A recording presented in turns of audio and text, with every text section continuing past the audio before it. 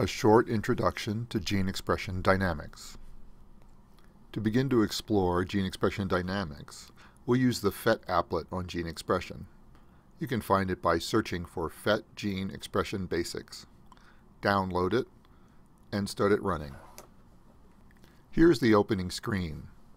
Let's jump to multiple cells. Here you see a bacterial cell that contains a gene from the jellyfish that encodes green fluorescent protein.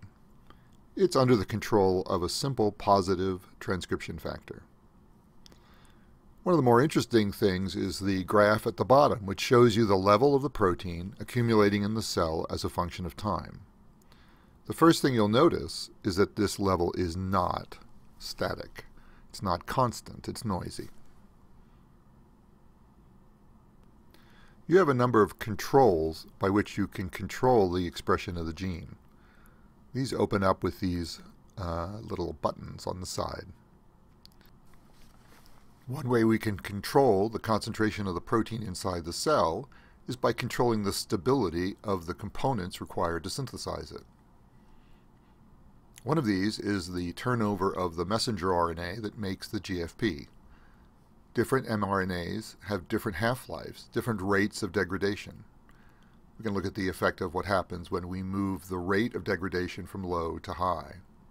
This means that the RNA is being degraded faster than usual, or faster than the average RNA, and you can see right away that the level of the protein inside the cell is reduced.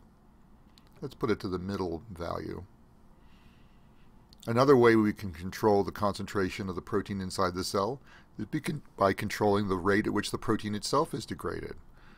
This is the degradation slider here. We can move it from slow, and we can again move it to fast. And what we see is that the level of the protein in the cell is reduced. It's worth keeping in mind that changing the rate at which mRNA is destroyed or protein is degraded does not change the rate at which they are being synthesized. It's not affecting the transcription or translation rates. Up to now we've been looking at a single cell, which is noisy, but now let's look at a clone of cells. We go up to the slider here. Now we have a clone of cells. Now you can see that the cells themselves are flickering on and off. Each cell is behaving like the cell we were just looking at, but all these cells are genetically identical. They're a clone. What's interesting, however, is that the variation between the cells is going to be washed out in the population. You'll notice that the average protein level per time now is much less noisy. It should be pretty simple for you to generate a good, coherent explanation for why, even though each cell is noisy, the population seems to be constant. Now let's look at what the molecular mechanisms underlying this behavior are. Let's move to the Cell Gene Expression tab. Here's a schematic of a very simple prokaryotic gene with a very simple regulatory region and a transcribed region. We can look at how this gene is regulated. We're going to need to get a positive transcription factor and polymerase bound to the gene in order to begin transcription. When you click on the positive transcription factor, you'll see a hint as to where it should go. If you put the polymerase any place but where the positive transcription factor is, it'll sit on the DNA for a very short while, but then diffuse away.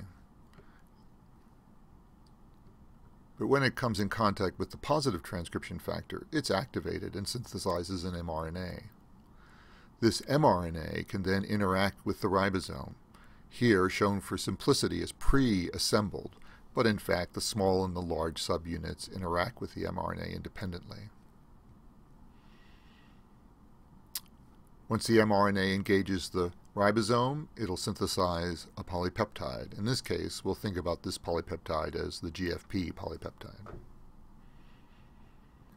So why is the expression level of GFP in the cell noisy? Let's go to the second tab of messenger RNA production. Here shows you a simulation of what's going on inside the cell. Transcription factors are binding to the DNA in various places. Some bind randomly, and they just come back off.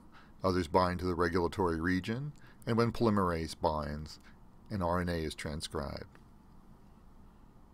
Now this process is stochastic, and given the nature and level of the number of positive transcription factor proteins inside the cell, what we can see is that it doesn't occur uniformly.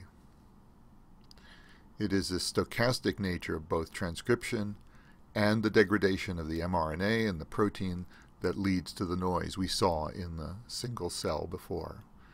By averaging over many cells, we lose that noise, even though each cell itself still remains noisy. We've been running this simulation with concentration of transcription factor in the medium range, but a very high affinity. Let's reduce the affinity of the transcription factor for its binding site. Now you'll see it's coming on and off. It sits for a little while. It may or may not be able to activate a polymerase. Again, it's this stochastic nature of interactions at the molecular level that will give rise to noise. All right, here's a bit of a challenge. Try and generate a scheme that lowers the noise level of gene expression at the single cell level. Try using the PHET applet to test your scheme, or let us know if you need more controls.